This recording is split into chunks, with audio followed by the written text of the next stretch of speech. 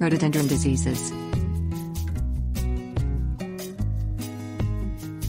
A stressed rhododendron is susceptible to bacterial and fungal diseases. Preventing disease is easier than treating it, so choose, site and water your rhododendrons carefully. Select the rhododendron varieties that suit your climate. Rhododendrons need garden locations with good air circulation and water drainage. Evenly moist soil supports rhododendron health, but avoid overhead watering that encourages fungi. If your rhododendron is not robust, it may succumb to one of several diseases. Types. Fungal diseases in the soil or air can attack rhododendrons. Not all diseases are emergencies. Cosmetic problems that will not affect the basic health of the plant are leaf spot and rust, leaf gall Exopysidium vaccinii, petal blight Ovulinia azalea, powdery mildew, stem dieback Phytophthora cactorum and twig blight Botryosperia duthidii are caused by fungi that the home gardener can eliminate. Honey fungus Armillaria and root rot Phytophthora cinnamomyi usually kill rhododendrons and cannot be treated.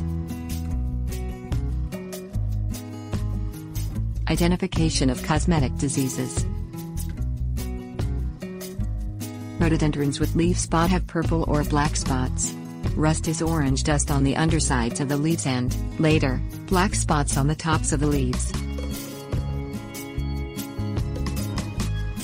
Identification of serious diseases. Red, pink or green swellings on the shoots, leaves or flowers are signs of leaf gall.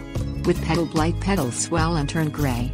According to Kenneth Cox in Rhododendrons, a care manual, the destroyed petals, when dry, stick to the foliage and create white patches that turn to black fruiting bodies that will infect the following year's flowers.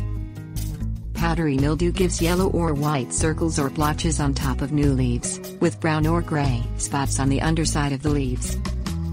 In stem dieback, young leaves show brown spots in the centers, and the disease focuses on fresh growth and young stems. When it reaches mature leaves, they will fall off their stems. Twig blight is the culprit when a branch dies suddenly after pruning or an accidental break, and the inside of the affected branch or stem is brown instead of green. Identification of fatal diseases. The fatal honey fungus may bring general decline, leaves that yellow or drop, or growth that is unusually slow. Root rot is a dramatic wilting of the plant. The white roots turn brown, along with the plant layer just beneath the bark of the trunk base. Treatment of cosmetic diseases. Leaf spot occurs when the plant is in a location with too much shade.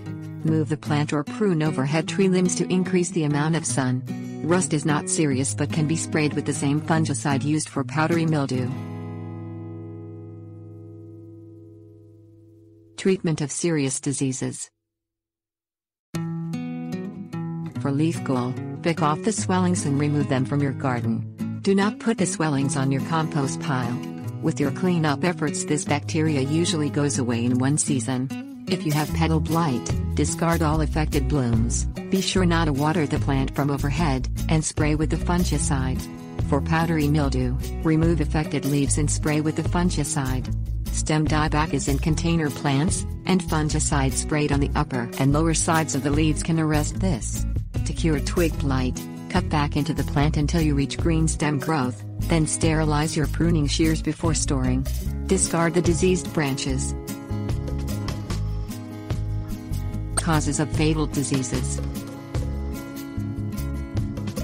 Honey fungus grows underground in black strings called bootlaces from the roots of tree stumps. Root rot is caused by hot temperatures and poor drainage, and there is no cure.